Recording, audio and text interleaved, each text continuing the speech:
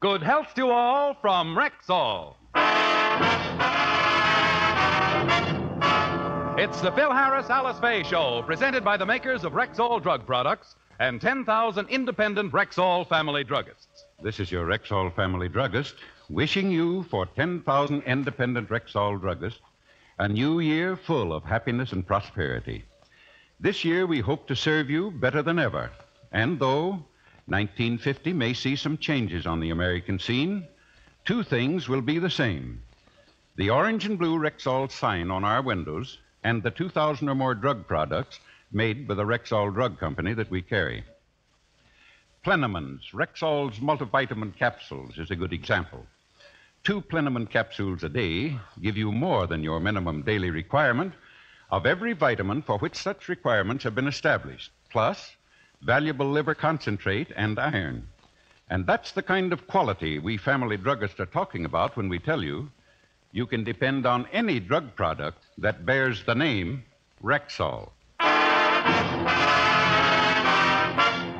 Happy New Year to all from Rexall.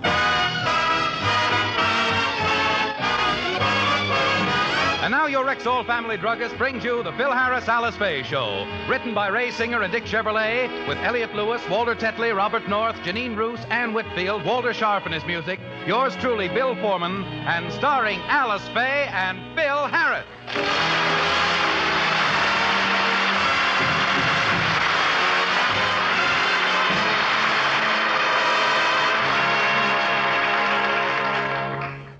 Today is the dawn of a new year. A dawn that brings the promise of happiness to some, of worldly gain to others, and despair to a few. At least that's the way it affects the members of the Harris household. Alice looks forward to it with happiness. I have a lot to look forward to this year. I'm a lucky girl to have 2 beautiful children and a husband to match. Brother William's thoughts run along another line on this New Year's morning.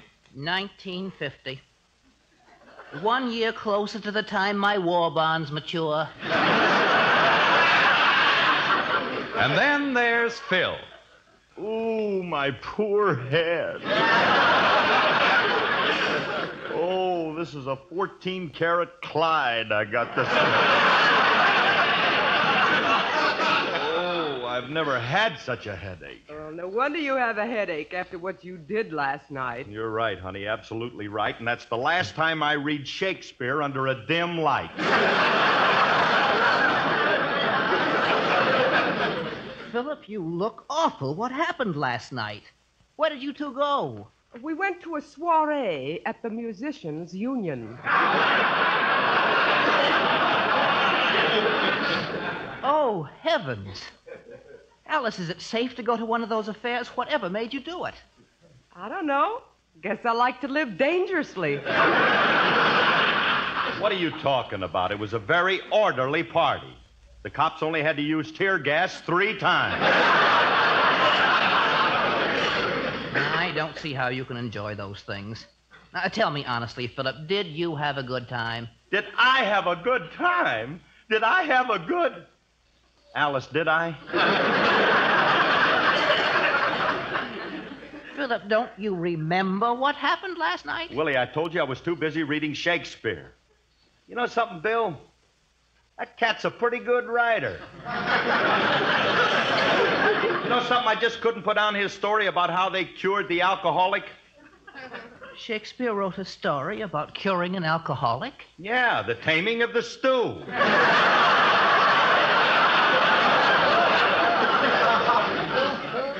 Oh, no. Alice, there's a bus leaving for Reno in 15 minutes. Get on it, please.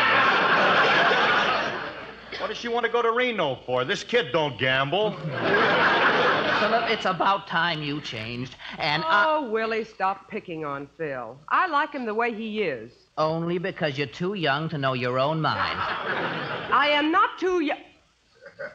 You're so right. Go ahead, pick on him. Go on. Philip, what I'm trying to say is this. Today is the beginning of a new year, the dawn of a new decade. And it's an ideal time for you to take stock of all your human frailties and attempt to correct your many failings. In short, get with it, Wanga.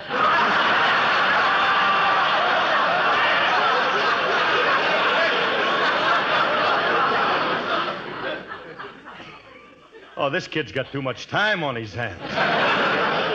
Let me tell you something, Willie. Stop trying to come between me and Alice. I happen to be a very good husband. A good husband wouldn't take his wife to a brawl like the one you took Alice to last night. I told you it wasn't a brawl. Just a bunch of musicians at play. You know how those guys are. They're just mischievous little imps. And you should have seen the lead imp, Frankie. The last time I saw him, he was crawling around on the floor, biting people in the leg. He was not. He was just giving somebody a hot foot. Of course, I'll admit that Frankie enters into the spirit of those things a little more than anybody else. In fact, the way he carried on last night, I doubt if he'll ever be... Hiya, Curly. Remley, are you still alive? I don't know. The coroner's report hasn't come in yet. Swell party last night, wasn't it? After you left, we had a great time up to 3 o'clock, but then it quieted down. What happened? The veterinarian came in and gave us all distemper shots. Right, stop exaggerating. I'm not exaggerating, Alice. It was woof, woof. Guess my shot's starting to wear off.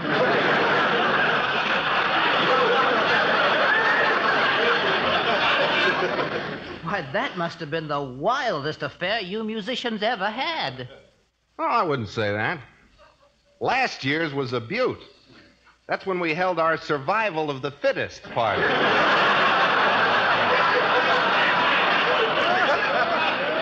Hey, you remember that affair, Curly? Yeah.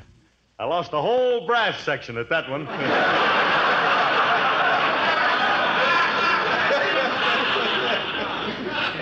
You know, Francis, you could stand a little straightening out for the new year, too. Curly? Yeah. What reform movement is little Carrie Nation on now? Eyes on my neck. He wants me to change my ways. Faultless little me. He thinks I need improvement. Isn't that ridiculous? No. You're not perfect, you know. Well, my fans think I am. I have universal appeal, and I'm loved by all three sexes, men, women, and children. Well, I get thousands of letters every week. Oh, by the way, Curly, I just came from NBC, and I brought your fan mail for this week. Here it is. One postcard. One lousy postcard? Go ahead and read it to us, Philip. I'm anxious to find out how your multitude of fan feels about you. All right, smart guy. I'll read it, and I'll guarantee it's full of raves. Listen to this. Dear Mr. Harris, I have followed your career in radio for many years, and I think that you're the most scintillating personality to hit the airwaves since Lucy Monroe.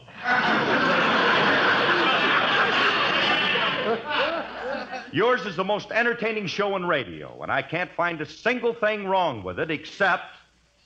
Well, go on. Well, I'd like to, but from here on out, this writing becomes a little unintelligible. Never mind, Phil, I'll read it. I can't find a single thing wrong with your show except for 2 glaring faults, which I'm sure you're aware of. And it's signed, your ardent fan, Sweeney. 2 faults? Mm-hmm. Could I possibly have... No. The guy's a crackpot.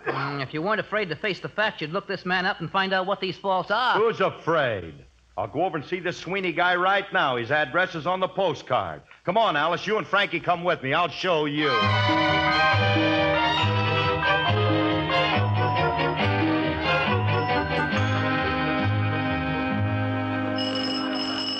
Wonder what this guy Sweeney looks like. Well, if he's home, we'll soon find out. Well, his card sounded like he's a very intelligent person.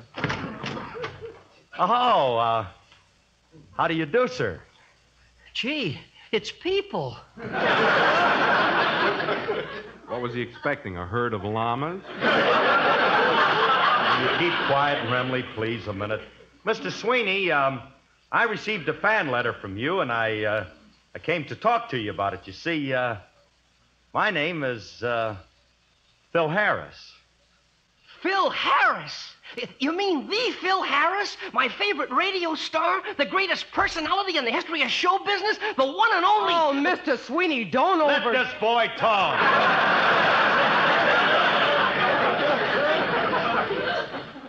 Mr. Sweeney, I know exactly how you feel about me because I feel the same way.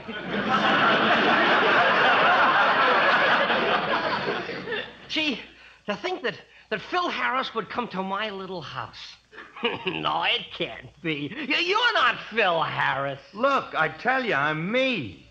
Now, what do I have to do to prove that I'm Phil Harris? Why don't you stagger for him a little? That won't help. You'll think I'm you. Look, Mr. Sweeney, I'm Phil Harris, and I can prove it to you. You see, I brought my wife with me. You recognize Alice Faye, don't you? Gee, it is Alice Faye. Golly, I haven't been so thrilled since the time I got caught in a revolving door with Sonny Tufts. Gee, Miss Faye, I used to love you in pictures. I went to see every picture you ever made. Oh, well, thank you very much. Say, you have a very nice voice. Why didn't you ever make a talkie?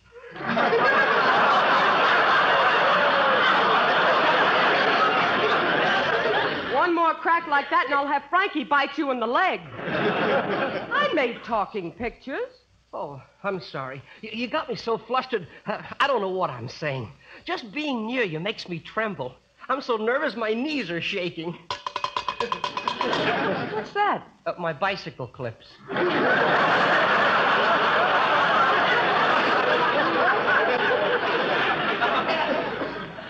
Bicycle clips. Hey, do you wear them clips around the house? Yes, I do it to prevent catching cold. I like that.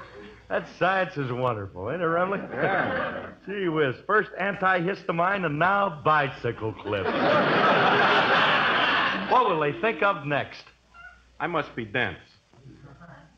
Hey, Sweeney, how do bicycle clips prevent you from catching cold? Well, the house is very drafty, and they stop the cold air from blowing up my trouser legs. Yeah. But let's not stand in the doorway. Oh, won't you please come in? Oh, thank you. Sit down. Can I get you something to drink? I have some delicious dandelion wine. Made it myself. Curly, I'm getting out Wait of a here. minute, wait. Or if you'd rather have some grape wine, I think I have a little left. I used to make that myself, too, but I had to give it up. Why? Do you see these purple slippers on my feet? What about them? They're not slippers. Remley, I'm ready to go with you. So long, Sweeney. See you around. Now, wait, Phil, wait. Mr. Sweeney, in your card to Mr. Harris, you said there were 2 things you didn't like about his program. Do you mind telling us what they are? Well, I hesitate to mention it, but as long as you ask me, there are 2 things I don't like about this show. What are they? Your singing and Frank Remley. Now, just a minute, please. Mr. Harris, it's very incongruous that a man of your intelligence and breeding would associate with such a low character as Remley. True. He is beneath me. But what is your objection to my voice, Sweeney? Oh, I have no objection to your voice. I love it. I just object to the way it's being wasted. Wasted? Yes. Your voice is far too good to be thrown away on the type of song you sing. You're great when you sing things like Old Master Painter. You have all the natural attributes of a concert singer. Ah, Sweeney, don't be ridiculous. I ain't never gonna be... Concert singer, huh? Yeah. Yeah, why not? Why can't I be a great singer? Because of your voice.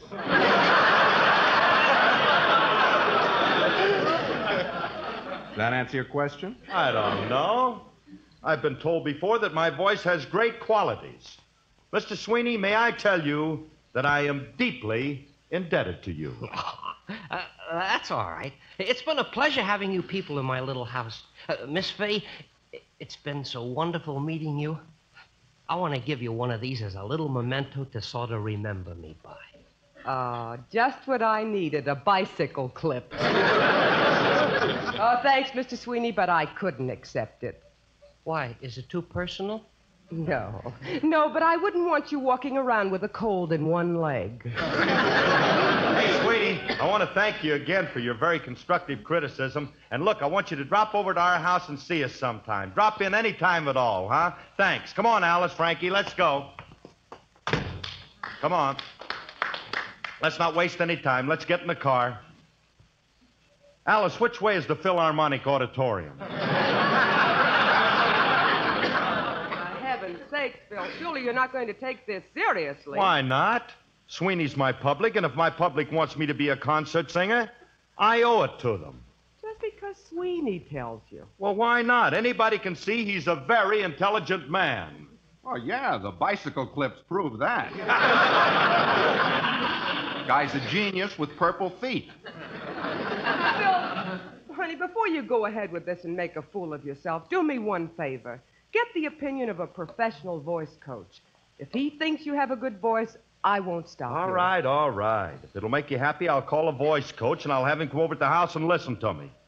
Oh, I can see the expression on his face as I raise my voice thusly. Stand back, Alice. Your bull is about to bellow.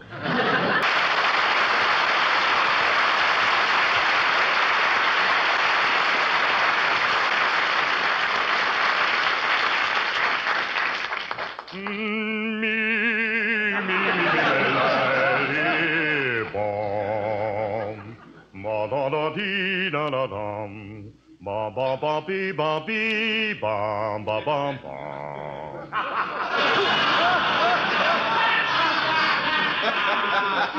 Well, my B-flat scale is in perfect shape.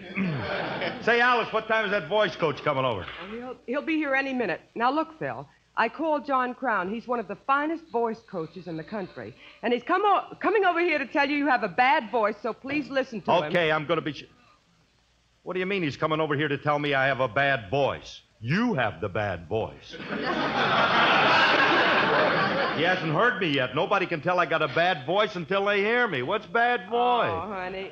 Phil, I don't mean you have a bad voice, but it isn't of concert quality, believe me.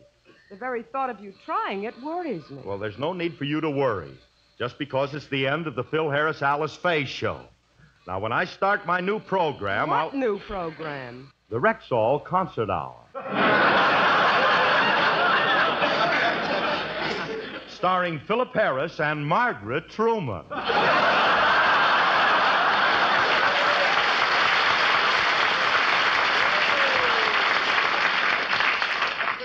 Oh, Miss Truman is going to take my place, huh? But don't you fret, Alicia. Don't you fret, because I'll manage to find a place for you as third soprano in the choir. Or if you prefer to take up the bassoon, I think I have a bassoon that'll fit you. And now, if you'll excuse me, my dear, I must get my voice in shape, please. Hey, Remley, will you hurry up with that throat spray, huh? I'll have it ready in a few minutes. Okay. All right. Oh, I can hear me and Miss Truman doing a duet now. When I'm calling you, will you answer too?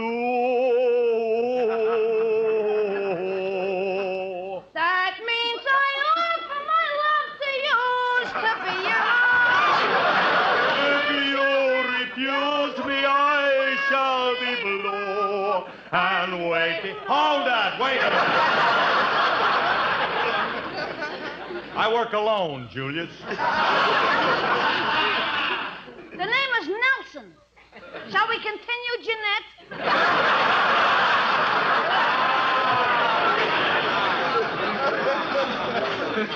And this time, let's make it a walk so we can dance the last chorus. All right, be quiet, kid. Don't interrupt, Julius. Mr. Harris is rehearsing for the concert stage. Oh, no! Oh, yes. I'm thinking of making my debut next week.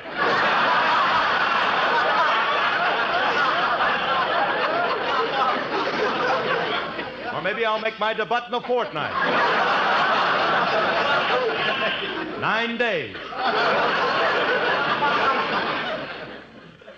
At the Philharmonic Auditorium, if you please, and I'll be a sensation. No doubt.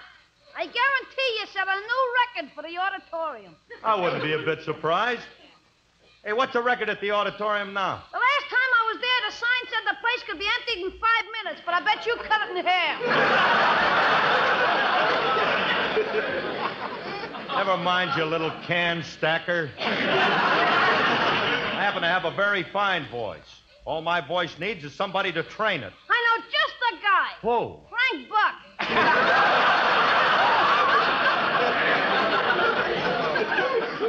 Or better yet, give me a chair and a whip and I'll train it myself. Let me tell you something, wise guy. Now, if you insist on hanging around here, you better make yourself useful. Now, go in the kitchen and see what's taking Remley so long with my throat spray. I got to get my voice warmed up. Come in the kitchen. We'll hold it over the gas. Oh, I got to prevent this. I can't let him do this to music lovers. Hiya, Mr. Remley. Oh, hi, kid. Hey, Mr. Remley, I just heard the bad news about Mr. Harris going in for concert singing. Yeah, ain't it awful? But don't worry, Julius. I'm going to save my pal from making a fool of himself. When that voice coach gets here, Curly won't be able to open his mouth. How do you know? I'm mixing the throat spray. Oh, allow me to help. Where's the ant poison? I don't want to kill him. I just want to slow him down a little. I got the spray almost prepared. All I got to add are these 3 soothing ingredients. What are they? Alum, plaster of Paris, and rubber cement. A splendid concoction. When this stuff hardens, he won't be able to open his yap. Precisely, Doctor. Well, it's all ready. Now all we have to do is spray Curly's throat every time he opens his mouth, and then Hey, Remley, what's taking you so long to get the throat spray ready? It's all prepared, it's all prepared. Open your mouth. Oh, you got it, huh? Okay. Hey, that stuff tastes good. Glad you like it. Here, have one for the road. All right, I've had enough. Now, if you're still able to open your mouth, give him a booster shot, Mr. Remley. Oh, Bill. Yeah, honey. Oh, Mr. Crown has just arrived. Here he is. Ah, at last, my voice coach is here. Cut it out, Remley. I've had enough, I told you. Mr. Crown, this is my husband, Mr. Harris. How do you do, Mr. Harris? Your wife has told me all about you, and I'm very anxious to hear your voice. And I don't blame you, Mr. Crown. You have a great treat in store for you. When I sing on the road to Mandalay, you'll hear what is probably the most gorgeous baritone in this part of the country, which has never been fooled once when I sing on the road to Mandalay. I beg your pardon? I said when I sing on the road to Mandalay.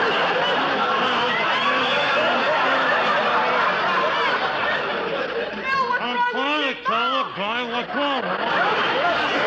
Frankie, what's wrong with him? It's his age, Alice. Yeah, he's got high hardening of the arteries. Please, I can't waste my time, Mr. Harris. I came to hear your voice, so please let me hear it. Well, darn it, that's what I'm trying to do. Stop horsing around, Curly. Stop it now. Sing on the road to Mandalay for the man. All right, let me somebody stop to win. Right the way. Yeah, he forgot the words. Let's help him out, Mr. Remley. Okay. I forget the voice. On the road to Mandalay. Where the lions they play. And the ridiculous. I'm leaving. like thunder out of China.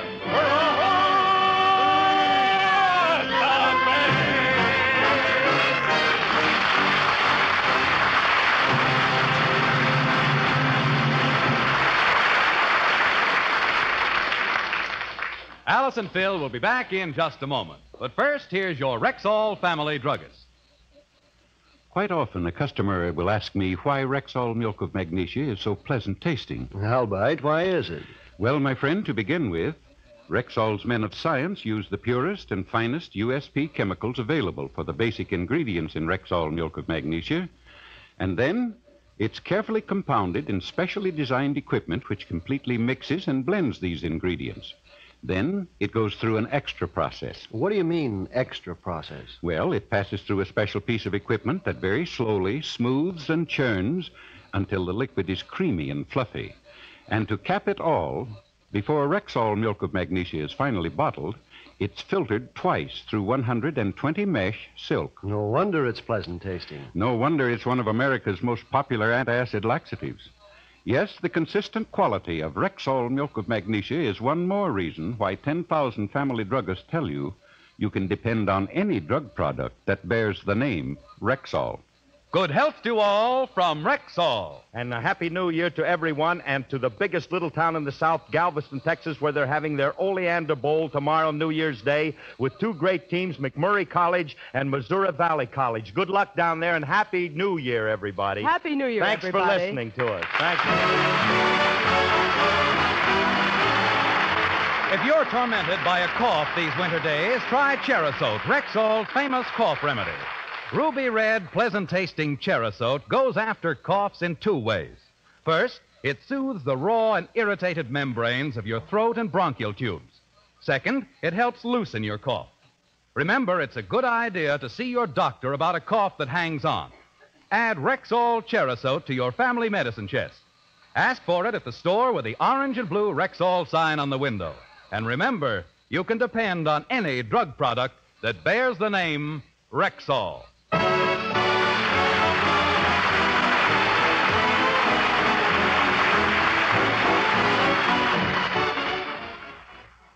Stay tuned for Sam Spade, then two great stars on Theater Guild on NBC.